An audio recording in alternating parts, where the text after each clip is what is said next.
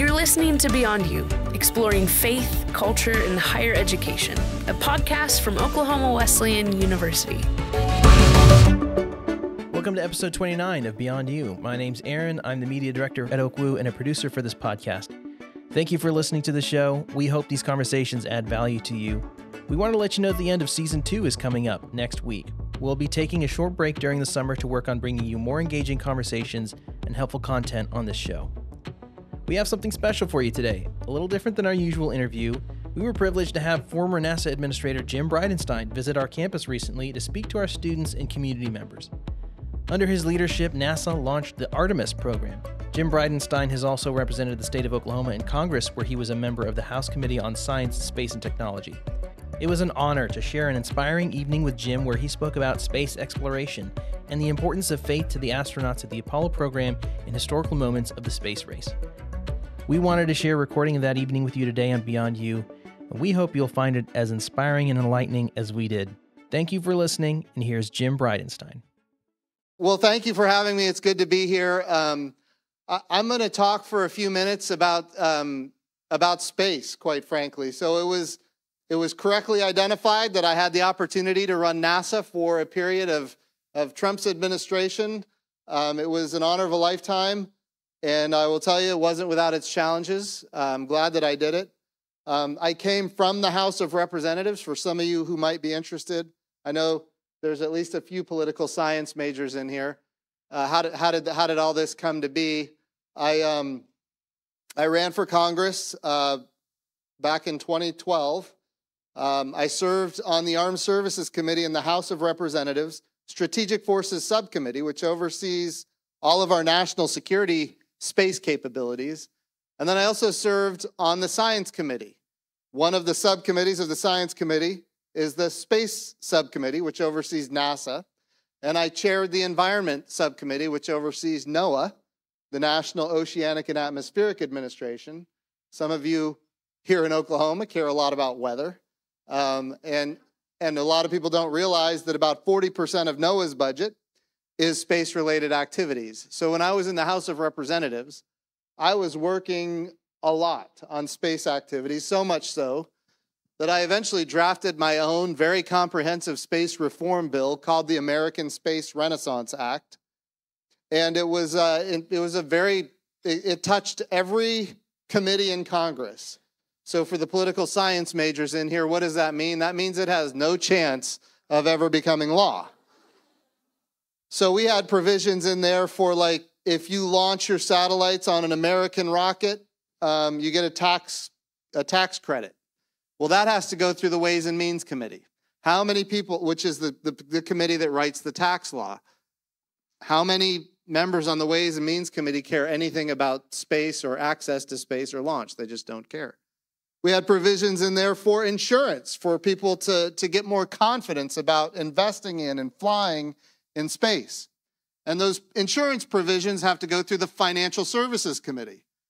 How many people on the Financial Services Committee care about space? Not very many. So the reality is, it was so comprehensive, it touched every committee in Congress, which makes it almost impossible to get a bill like that through. But it became a repository for the best space reform ideas that I thought our country needed to enact. And whenever a bill did come up that we knew was going to pass, maybe it was a National Defense Authorization Act, maybe it was a transportation authorization, maybe it was a defense appropriation. Whatever bill was coming up that we knew was going to pass, we would take provisions of the American Space Renaissance Act and we would pack that bill with everything we could get the committee chairman to agree to before it went to a vote on the floor. And even on the vote on the floor, we would then offer amendments to get as much of this legislation passed as possible. Little did I know when I was doing this because I thought space was very important for our country, and the intent of the American Space Renaissance Act was for the United States to remain preeminent in space for the next 50 years. Little did I know that one day this work would result in me ending up as the NASA administrator, which was never on my agenda when I was doing these activities. I think a couple of I'll maybe open up to questions later, and you guys can ask me more about those types of activities. But I want to take us back in time.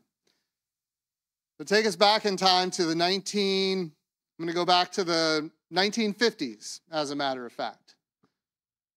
A lot of the young people in here need to hear this story. We're talking about a time when the United States of America and the Soviet Union were in a great power competition. And of course, we were competing for an ideological agenda. We decided that it was important to go and prove our technological prowess as a way of demonstrating that our political and our economic system was superior to that of communism, of the Soviets. That was the intent. We're going to demonstrate that our technological prowess is a direct result of our free market capitalist society, which is very different than that of communism. And so we got engaged in this space race. And guess what? When it started, we were losing. We were losing bad. Some people in this room, maybe in the back left corner, some people in this room remember Sputnik. Sputnik was a little satellite that was about the size of a basketball, and it had some wires coming out of it, and it made little beeps. And that was it. That's all Sputnik did, was it made beeps. But here's the thing. If you can put something into orbit, this is what the Soviets did. They put Sputnik into orbit. They were the first. If you can put something into orbit, you can probably also take something out of orbit. And if that thing that gets put into orbit has nuclear weapons on board, they can attack us without warning. Instantaneous, our days are over as a nation. Sputnik scared America. And so we got engaged in developing and launching our own satellites. And of course, those satellites eventually became communication satellites and a whole bunch of other things. But in the meantime, Sputnik was first. And the Soviets also beat us to orbit with not just a satellite, but a human. Yuri Gagarin was the first person in space from the Soviet Union. A lot of times we talk about Alan Shepard, they call him the first free man in space, that kind of thing. To be clear, Alan Shepard was after Yuri Gagarin, and Alan Shepard went straight up and straight down about 120 miles. Yuri Gagarin was not only first, and they didn't go straight up and straight down. He went and he orbited the Earth. And then he re-entered after orbiting the Earth, re-entered at 17,500 miles per hour. And his capsule, as it re-entered, it eventually was falling straight towards the Earth. And he ejected out of the side of it and landed safely with a parachute and survived. Became a hero of the Soviet Union. So now the United States, we were not first with the satellite, we were not first with a human in space, and we were not first with a human in orbit in space. We were behind. And in this time, John F. Kennedy came to Congress in 1961, May of 1961, and he gave a speech. This was not a State of the Union. He called a joint session of Congress to declare that not only are we going to get ahead of the Soviets in space, but we're going to land a person on the moon and we're going to bring him back to Earth. This was about 2 weeks after Alan Shepard went straight up and straight down. 120 miles straight up, straight down. John F. Kennedy comes to the floor of the House and he says, we're going to send a man to the moon 240,000 miles away. We're going to bring him safely back to Earth. People said he's nuts. This is incredible.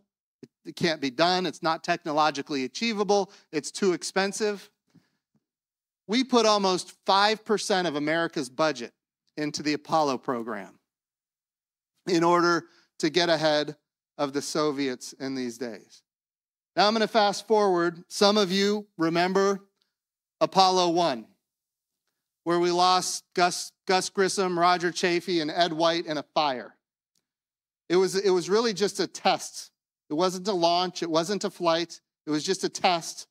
And they burned up, quite frankly, because of a pure oxygen environment where they were operating. They burned up. These were three of the most famous astronauts, quite frankly, the most famous people on the planet at the time.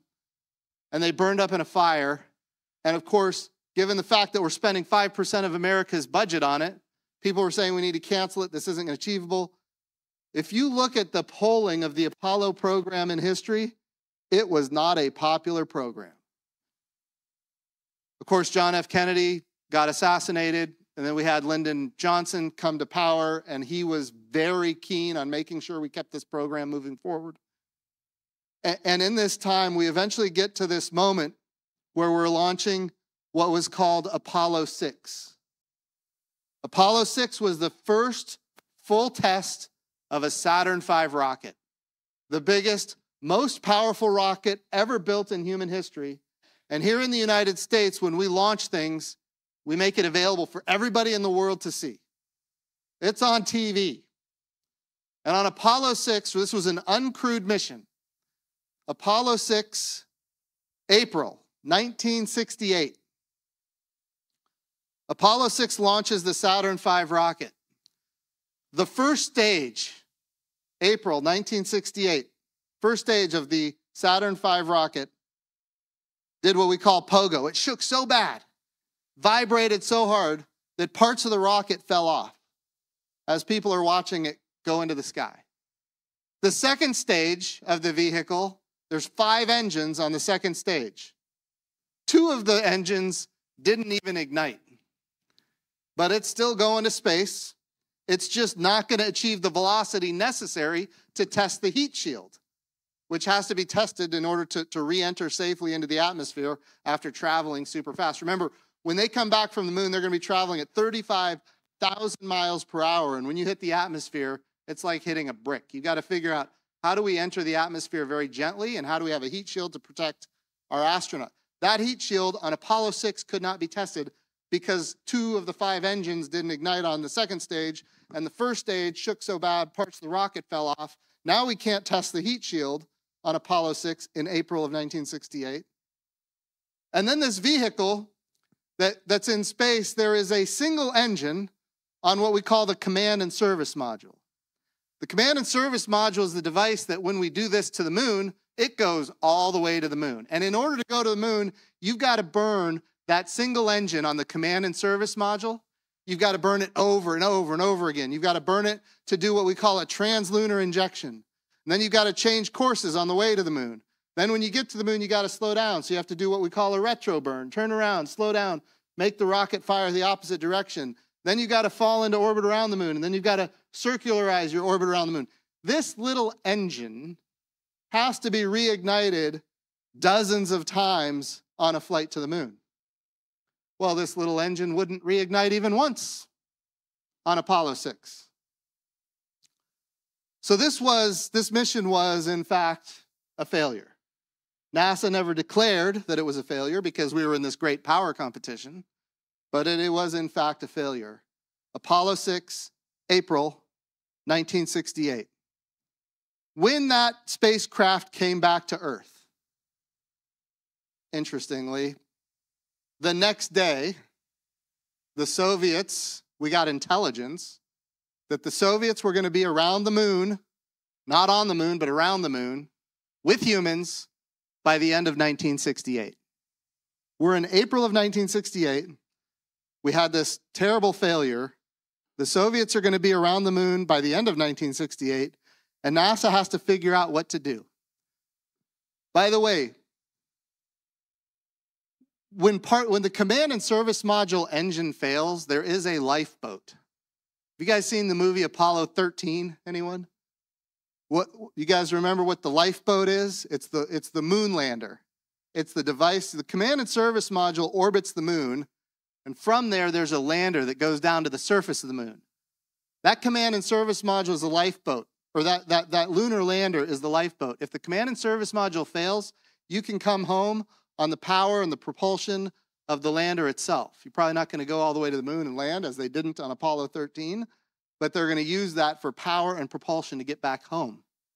Well, guess what? In April of 1968, that moon lander doesn't exist. It's way behind schedule. It's way over cost. It doesn't exist. So if we're going to try to beat the Soviets to the moon at the end of 1968, we're going to have to do it without the lifeboat. If you remember Apollo 13, when there was a failure, that lifeboat kept them alive. NASA had to make a decision. Are we going to do this or are we not going to do it? And given the importance of this from a national perspective, NASA said, we're going to do it. And so they dropped the moon lander altogether. They just said, by the end of the year, we're going to the moon, and we're not going to have a moon lander, which means we don't have the lifeboat. They also, at that point, did not have mission control. They didn't have the communication networks to communicate all the way to the moon. They didn't have the avionics systems and the instrumentation necessary to go to the moon. They didn't have the crew, quite frankly, because the crew had passed away on Apollo 1. So all of these things were in, and by the way, even if they had the crew, they didn't have a way to recover the crew when they landed in the ocean. All of these pieces were missing, and yet NASA said, we're going. And so we're going to fast forward. NASA puts, remember, America's treasure is being put to work here in a way that's never been done before. Hasn't probably been done since. Putting this treasure to work to land a person on the moon. And we're going to go by the end of 1968. Interestingly, if we're going to make that happen at the end of 1968, that puts our astronauts in orbit around the moon on Christmas Eve. What does that mean? That means if that single engine that has to reignite over and over again, if that single engine fails to reignite, our astronauts will be trapped at the moon for the rest of their lives, which at that point will be a matter of hours. And when you're in orbit around the moon for the first time in human history, every person on the planet who has a television or radio will either be watching or listening to it. And by the way, when that eventually happened, 1 out of 4 people on the planet either saw or heard that Apollo 8 mission live. 1 out of 4 people on the planet. So here we go. We're gonna fast forward. I heard July of 1969. That was Apollo 11. I'm talking about Apollo 8. Apollo 8 is not the moon landing. Apollo 8 is the first time we're going to orbit the moon. And so, sorry for diming you out. So here we are in April 1968. We make a decision. We're going to go to the moon. We're going to go into low lunar orbit. And then we're going to bring our astronauts home. And we put all of our treasure to work, and we make this thing happen, and we go. And in December of 1968, we launched for the moon with our astronauts. And by God's grace, everything worked. They're in orbit around the moon. It's Christmas of 1968. And they're going to communicate to the world. For the first time, humans from the moon are going to communicate to the moon. They're about 64 kilometers over the surface of the moon, orbiting. And they're going to communicate to the whole world, knowing that 1 out of 4 people on the planet is listening to what they say. By the way, if that engine doesn't reignite, they're stuck at the moon. And it's going to wreck Christmas, not just for all of America, but for all of the world. NASA told them, say something profound. By the way, when they make this communication, they're not communicating just to the world.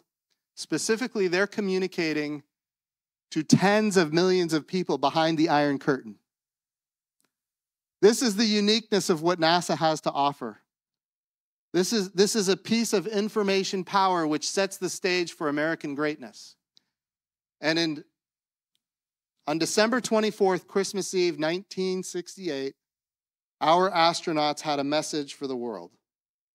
And I want to read it to you. He says, we are now approaching lunar sunrise. And for all the people back on Earth, the crew of Apollo 8 has a message we would like to send to you.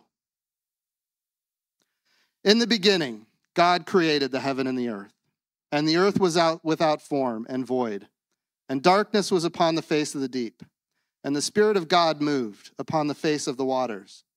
And God said, let there be light, and there was light. And God saw the light, that it was good, and God divided the light from the darkness.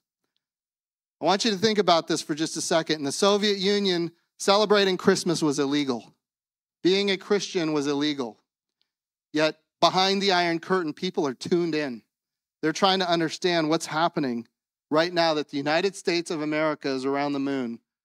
And they have this opportunity to communicate behind the Iron Curtain.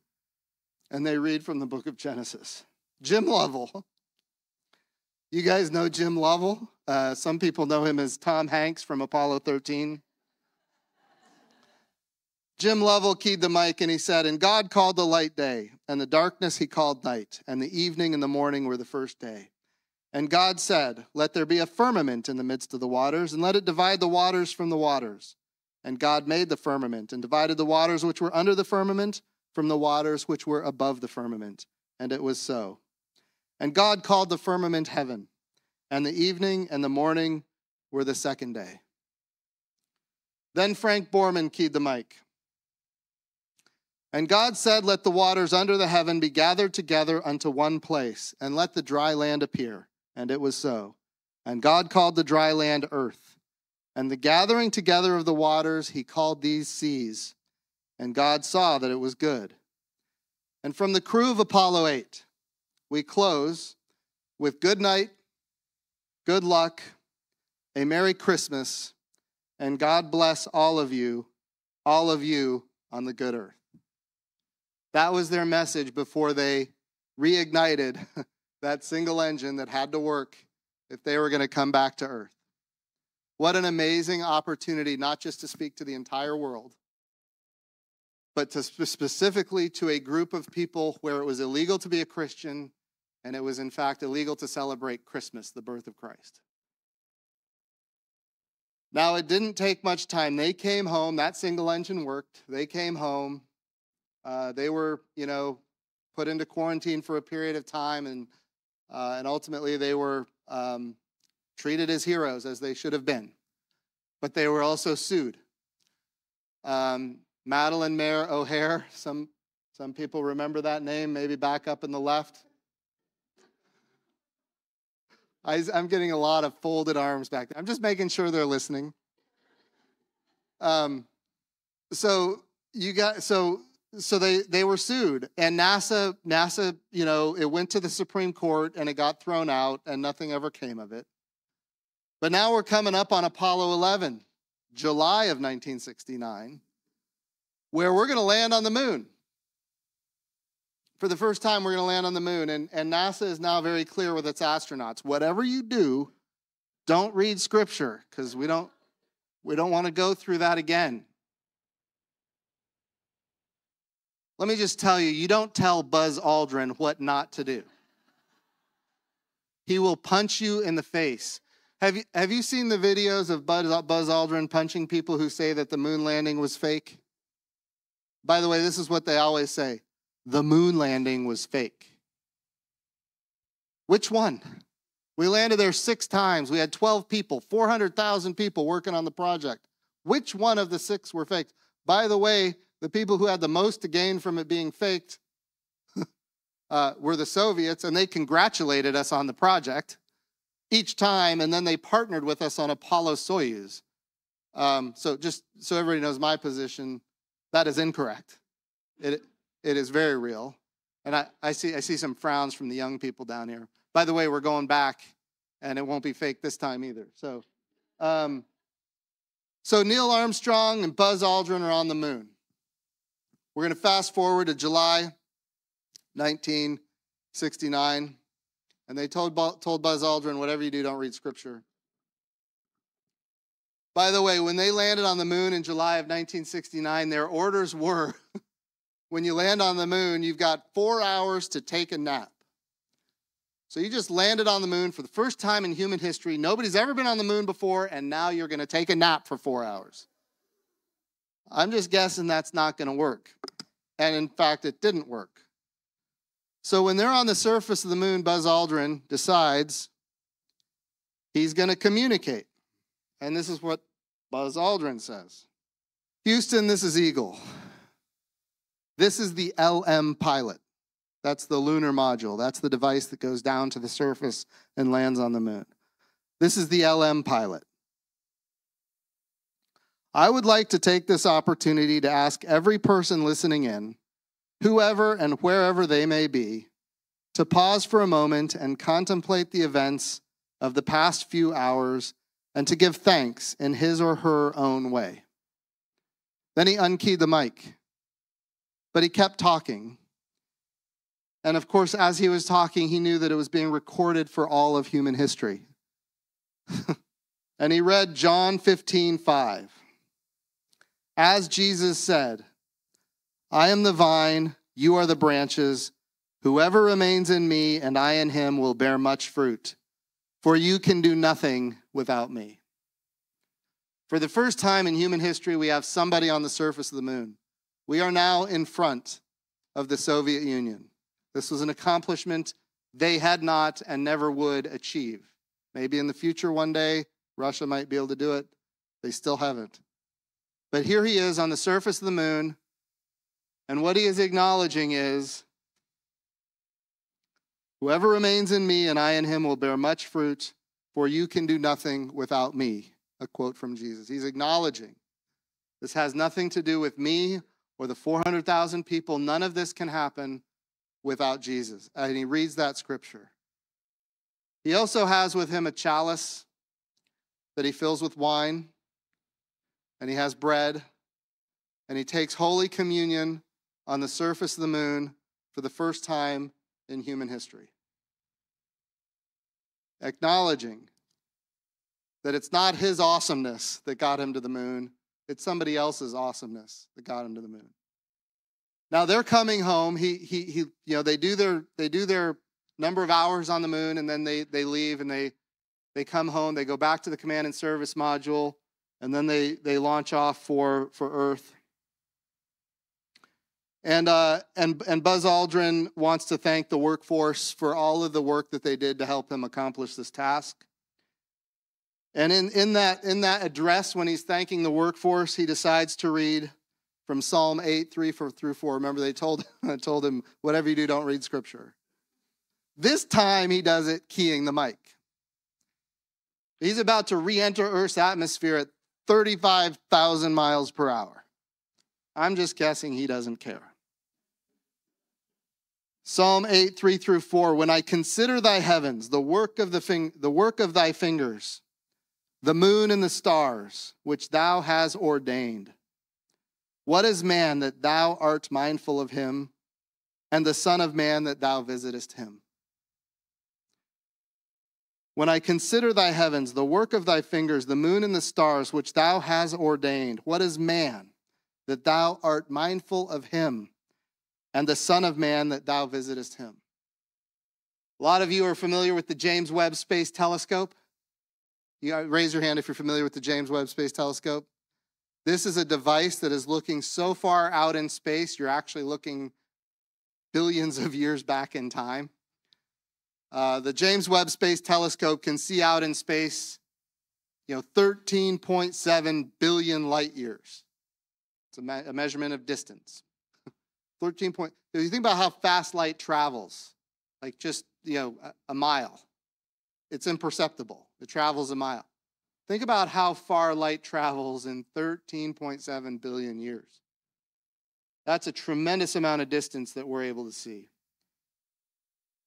And if you go back to the Hubble Space Telescope, the Hubble Space Telescope gave us the first images of deep space. They call it the deep field view. What they did is they trained the Hubble Space Telescope on a piece of sky, and they let it dwell there for 14 days. Now that piece of sky, think of if you were to hold a penny at arm's length and look at that penny, you'd see Abraham Lincoln's eyeball. Like they're looking at a piece of sky that's the size of Abraham Lincoln's eyeball at arm's length, and they're dwelling there for 14 days. A piece of dark sky where they believe nothing happens to be. There's nothing there. We're just going to dwell right there. 14 days goes by, and in comes thousands and thousands and thousands of points of light. Each of those points of light is not a star. Each of those points of light is a galaxy with, on average, 100 billion stars. A piece of sky the size of Abraham Lincoln's eyeball. We've now done the same thing with the James Webb Space Telescope. Now it's not Abraham Lincoln's eyeball. Think of a piece of sky the size of a grain of sand at arm's length, and training this telescope on that grain of sand for a period of time, and again, thousands and thousands of points of light. New points of light that we've never seen before, each of them not being a star, although there are stars in there from the Milky Way, but each of those points of light that are of interest are not stars. They are, in fact, each a galaxy with hundreds of billions of stars.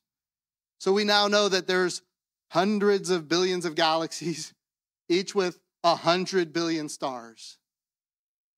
We think about the immensity of this universe, and I heard this a lot at NASA. People would say, how insignificant are we? How many times did I hear people say, you think about how massive everything, how insignificant are we? I want to read you again what Buzz Aldrin read on his way home from the moon. When I consider thy heavens, the work of thy fingers, the moon and the stars, and the galaxies, how immense it all is, which thou hast ordained. What is man that thou art mindful of him, and the Son of Man that thou visitest him? The idea is this. We think about how immense the universe is. That doesn't testify to how small we are. It testifies to how amazing God is. And in all of that magnanimity, all of that massive, amazing power, he still cares about every single person in this room, so much so that he became man, lived life here on earth as a human, without sin, the only person to ever do it, died on a cross to take our sins on him, and of course he rose from the dead and sits at the right hand of God the Father Almighty. That's how much he cares about every person in this room, and the heavens testify to his glory. We are without excuse. Nature testifies to the awesomeness of God. It's in Romans, you can read it. We don't have an excuse. He is amazing. And yet he loves each of us so much that he's willing to do that for any one of us. As though, he did it for all of us, but he would have done it for any one of us individually. I think that's an amazing testimony. And Buzz Aldrin's scripture that he read on the way home, when he was told not to read scripture, every time we learn something in space that blows us away, I go back to that scripture because it testifies to the awesomeness of God and how much, even in spite of that awesomeness, he cares about each one of us individually. Thank you for listening to BeyondU. Let us know what kinds of conversations you'd like to hear by leaving a comment.